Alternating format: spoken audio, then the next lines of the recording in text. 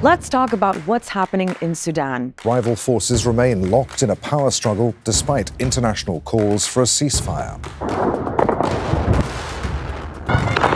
It's an all-out battle for control of the country between Sudan's army and a paramilitary unit known as the Rapid Support Forces, the RSF, led by men who used to be allies.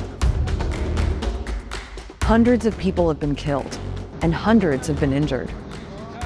There's fighting in different parts of Sudan, but it's heaviest in the capital, Khartoum. There have been attempts at a ceasefire, but they haven't lasted. There have been air attacks and shelling. The airport has been severely damaged. There's no running water or electricity. Supplies of food are running low. This ridiculous battle that has civilians caught in the middle. And we have nothing to do with this. So what's behind the fighting? Well, people in Sudan have been struggling to set up a democracy after decades under one-man rule. Omar al-Bashir came to power in a military coup in the late 1980s, became president, and stayed for 30 years, until people rose up and demanded that he step down. Then the army took over, and people didn't want them in charge either. So after pressure from protesters, the army agreed to share power with different political groups in a transitional government. The idea was that it would oversee a transition to a democratic system. But 2 years later, the army kicked out the prime minister and seized power again. The people in Sudan seem to be trapped in this limbo, and they're going round and round in a circle that involves the same people, with no clear path or trajectory on how they can actually start to plan for a transition. There have been ongoing talks to make that transition happen between the military and political groups representing that pro-democracy movement. But a major reason the process is being held up is because of an underlying rivalry between the army and the Rapid Support Forces that have become like a second army. And many people see this as a personal rivalry between the army's leader, General Abdel Fattah al-Burhan, who's effectively the leader of the country, and the leader of the RSF, General Mohammed Hamdan Dagalo, widely known as Hemeti. The thing is, for years, both men were on the same side and had been since the war in Darfur.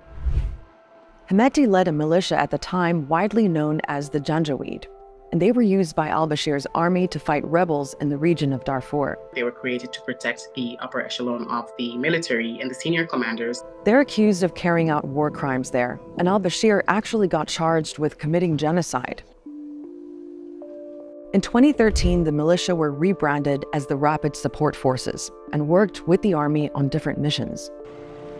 Then, in 2019, Hemeti and General al-Burhan joined up to get rid of al-Bashir. And during the big pro-democracy protests, the RSF and the army were accused of killing more than 100 people. But since then, the RSF has been acting a lot more independently, and they've grown more powerful. They were able to establish vast investments around the country and outside the country, especially in the gold trade. These two main actors, the army and the Rapid Support Forces, were able to collude, now successfully for about 4 years to stay in power themselves, but there was always that core tension about who was the top dog between them. So that brings us to the fighting right now.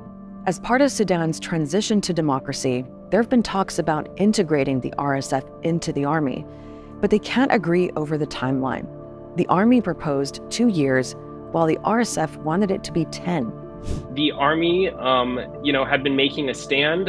They realized that the Rapid Support Forces have been growing. The head, General Hemeti, has political ambitions himself, and I think there was a sense that if they did not somehow force the Rapid Support Forces to agree to integrate and to go under them, that this force would keep growing and grow out of the control of the formal military.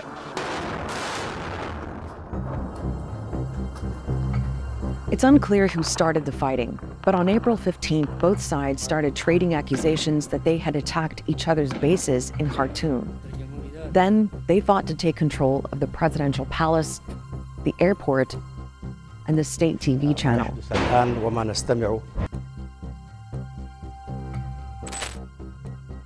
The army has air power, and they've been hitting RSF bases in the capital, many of them in residential areas. The RSF don't have planes, but they do have anti-aircraft weapons, and they have about 100,000 men. There have been plenty of calls for the fighting to stop, from Sudan's neighbors, the African Union, the UN, the EU, the US, and the UK. And there could be some leverage from countries like Egypt, which has been a close ally to the Sudanese army, and on the other side, the UAE, which has ties to the RSF.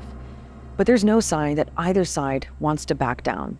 Right now, for a lot of people, it's a period of confusion. It's a period of uncertainty about what's going to happen in the next few minutes, the next few hours, the next few days. And it's a period of war, and they have nowhere to turn to. A lot of people in Sudan are scared, heartbroken, and frustrated. Their country keeps getting derailed off that path towards democracy. It's a hope that seems even more distant now.